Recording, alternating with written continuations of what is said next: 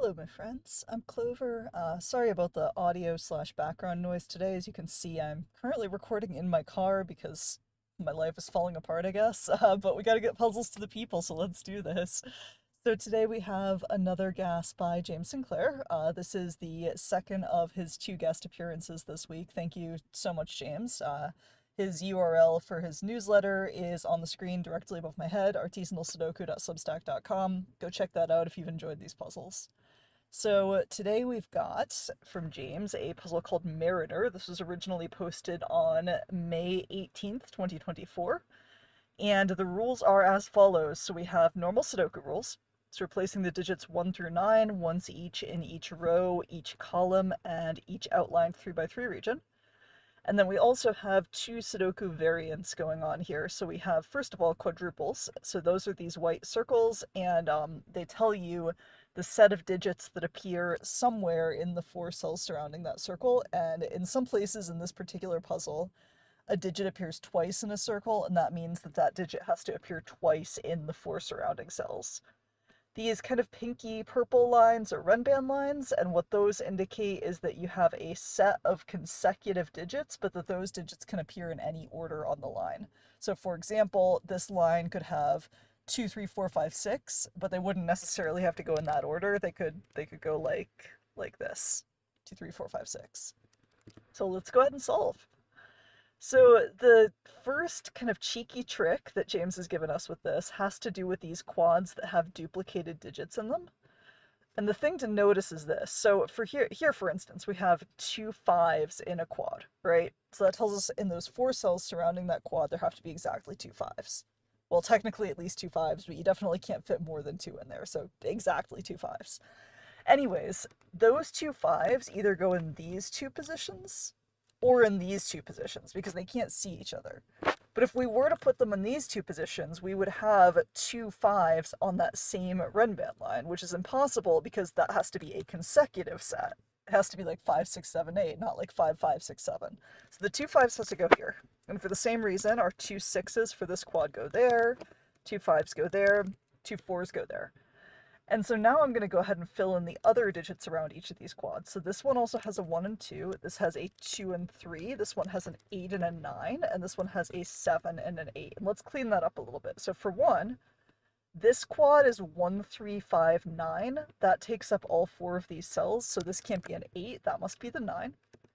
And then there's my 8. These are going to be 1, 3, and 5. And that tells me that this is our 2 and this is our 1. That organizes this. I get a 3 here and a 2 here by Sudoku, and this I get a 7 and an 8.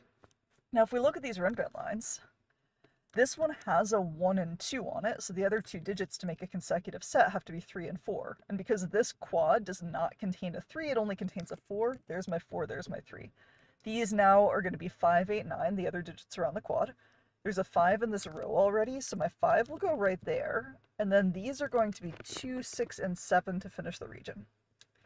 Now, along this Renban line, there are actually two options at this point. It could be either 1, 2, 3, 4 or 2, 3, 4, 5. But in order for it to be 2, 3, 4, 5, we would have to have a 5 in one of these cells, and 5 is already eliminated from both of them. So this will be 1, 2, 3, 4, making these a 1, 4 pair. Over here, we have 8 and 9, so these will have to be 6 and 7. This quad tells us that our 6 goes there and our 7 goes there. These will be 1, 5, and 9, and 5 is ruled out of these cells, so there's my 5, there's my 1, and my 9. And the remaining digits here will be 2, 3, and 4. Now we have a 3 in column 7 already, so the 3 will go right there, and then that will be a 2, 4 pair. This Renban, 4, 4, 7, 8, so we have 7 and 8 that are actually on the Renban, so that's either 5, 6, 7, 8, or 6, 7, 8, 9. Those are the only ways to do 4 consecutive digits, using only Sudoku digits, that definitely include a 7 and 8 already. We have 5s in these regions already, so these can't be 5, 6, 7, 8, these must be 6, 7, 8, 9. The 6 tells us that this is the 9 and this is the 6, and actually something I didn't grab earlier, but will now, is that this 4 here does the same thing up here at the top. It makes this a 1 and makes this a 4. So now I'm going to take this 1 and use it to eliminate 1s from those cells. That makes this a 1. And then this 5 gives me my 3 and my 5 here. So my last two digits there are going to be 7 and 8, and I know where they have to live. So now let's turn our attention to these corner run bands. So we have a 6 in this region already, and that actually tells us exactly what's going to be on here.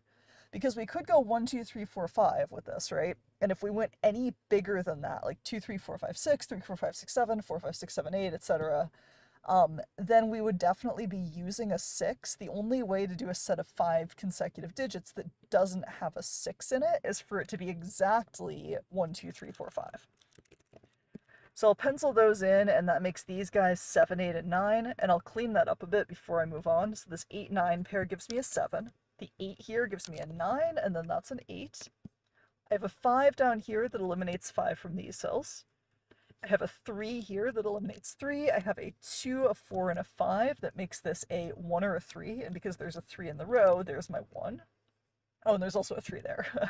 Oops. Now the only position for 5 here is there. This is not a 3 because there's a 3 in the row. This is not a 4 because there's a 4 in the row. And this is not a 2 because there is a 2 in the row.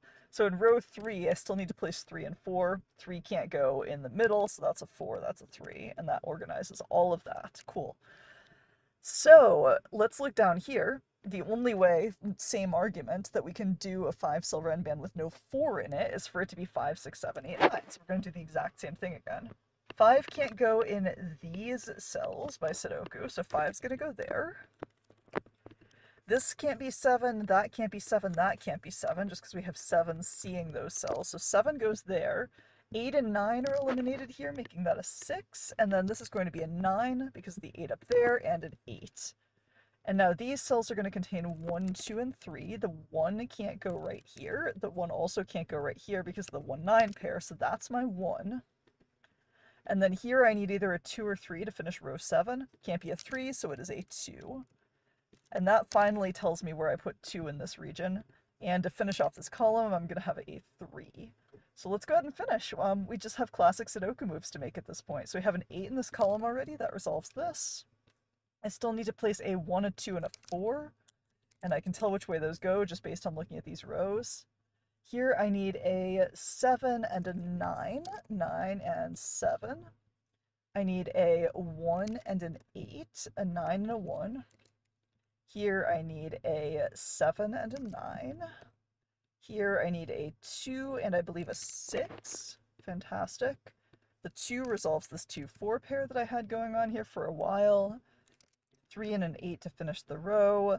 These are going to be 1, 4, and 6, which are resolved. What a beautifully clean finish to this puzzle. I have really been impressed by this one, have really, really enjoyed solving it. I enjoyed it the first time, I enjoyed it even more the second time.